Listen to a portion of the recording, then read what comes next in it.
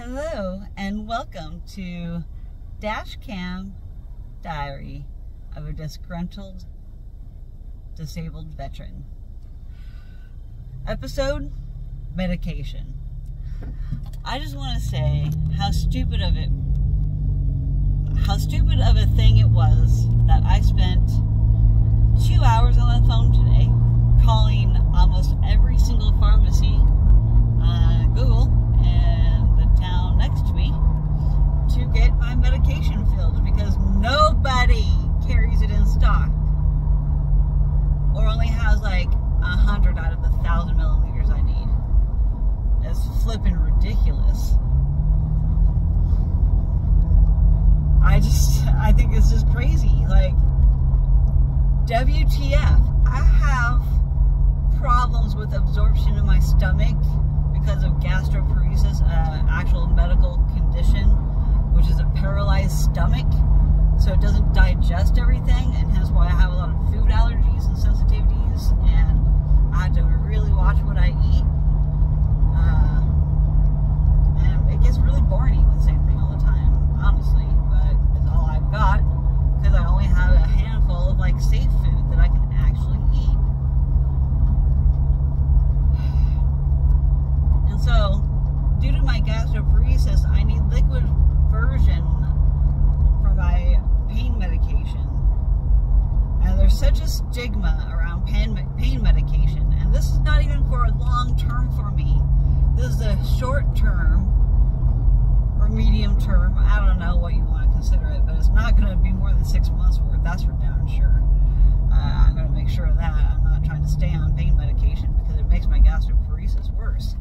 Pill form or liquid form, it don't matter. But I need to be able to absorb the flipping medication, and if I can't absorb it, I have to take more pills to try and get the same effect.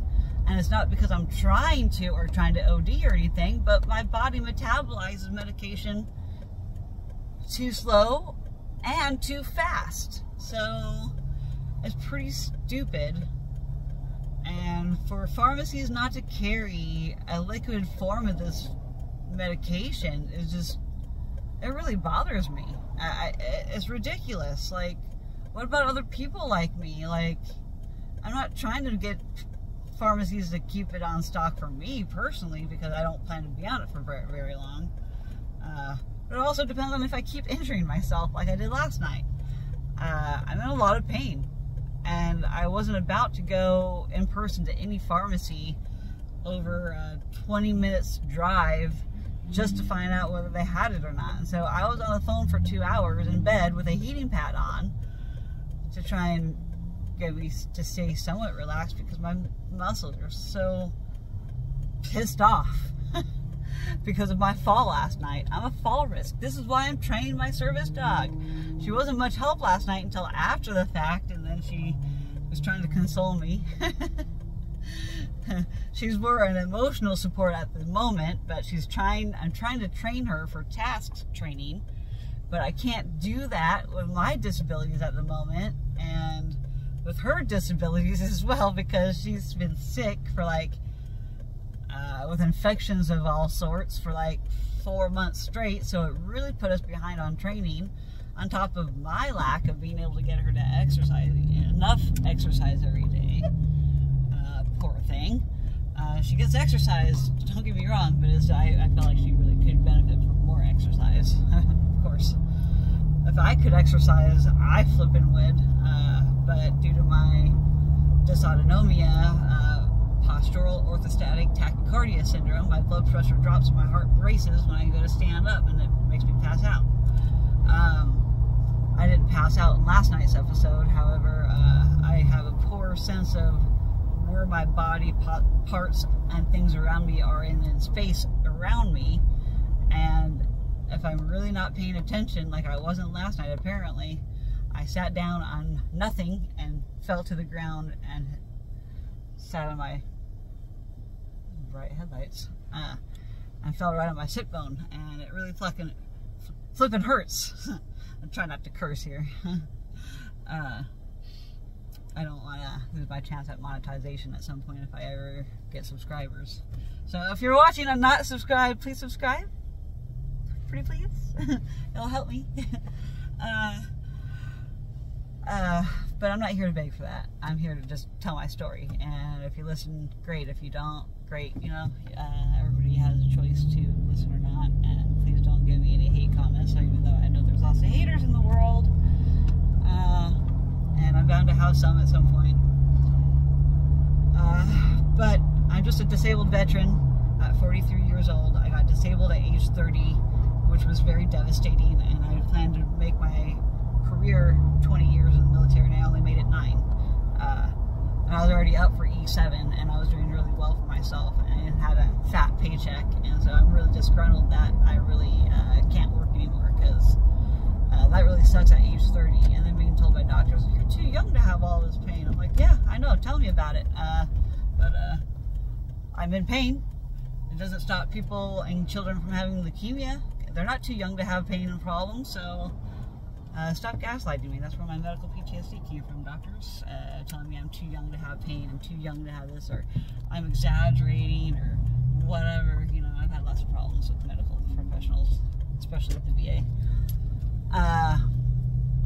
So, I'm not about that anymore, and I choose my doctors wisely, and I only ask for certain medications at certain times, because I have dealt with the VA and them cutting off my pain medication, so I know it's not, and the opioid crisis, and there's so many politics behind it. But for the fact that pharmacies don't even have it in stock, though, I feel like it's only pushing, not that I would, but I feel like it's only pushing black market stuff that is going to flip and really kill people. And for people that are on pain medication long term, they're usually typically given Narcan, like I was when I was on it for long term, which I do not intend to again. I have a love-hate relationship with it. It's just I would rather do without and deal with my pain so I can work on my pain. But due to circumstances lately, I haven't been able to work on my pain very well, because my other symptoms and stuff are not managed very well. So all in due time, I'm going to get myself off of the medication as soon as I can. But in the meantime, I can't even get my full prescription tonight. I'm only getting like, I can't even do the math, but I don't want to say the numbers of how much I'm getting. But it's more than my insurance is going to cover as well. So I don't even know what I'm going to be paying out of pocket. I'm kind of splitting that part too. I'm like, this is lovely. So my insurance will only approve 30 days, but I don't see why they just couldn't cover 30 days for me, and we pay the difference for the whatever over the 30 days that they think that I'm getting. This is only going to last me 30 days, what I have. But apparently it's more than what my doctor is supposed to prescribe or something. I don't know. I don't get it, but hopefully I don't need another prescription after this, because I won't be able to get it. I seriously won't. My pharmacy in my town doesn't carry it, and none of them carry it, honestly. And the other pharmacies have very little, and who knows if they'll ever order it again. It doesn't sound like any of them want to order it. I feel like they just don't even want those issues, and which is stupid. I wished it wasn't like this for this healthcare system and the way insurances work, and the stupid political opioid crisis BS, and look how everything is getting out of control with homelessness and mental health issues and drug addiction. Yeah. See what happens when you prohibit something? It only goes to the black market and makes things worse. I mean, alcohol prohibition, I mean, just look at that. I mean, and now look at medical MJ. Now that it's more prevalent, they aren't having that many issues now, are they? I mean, certain states, I mean, I suppose, you know, and then the states that don't have it legal in any sense, you know, and then, yeah, of course that's an issue, but whatever. It's neither here nor there. I gotta go in there and go get this situated, and hopefully I'm not gonna go broke over it. So, have a happy festive holidays and evening, guys. I will do another update soon. Peace out.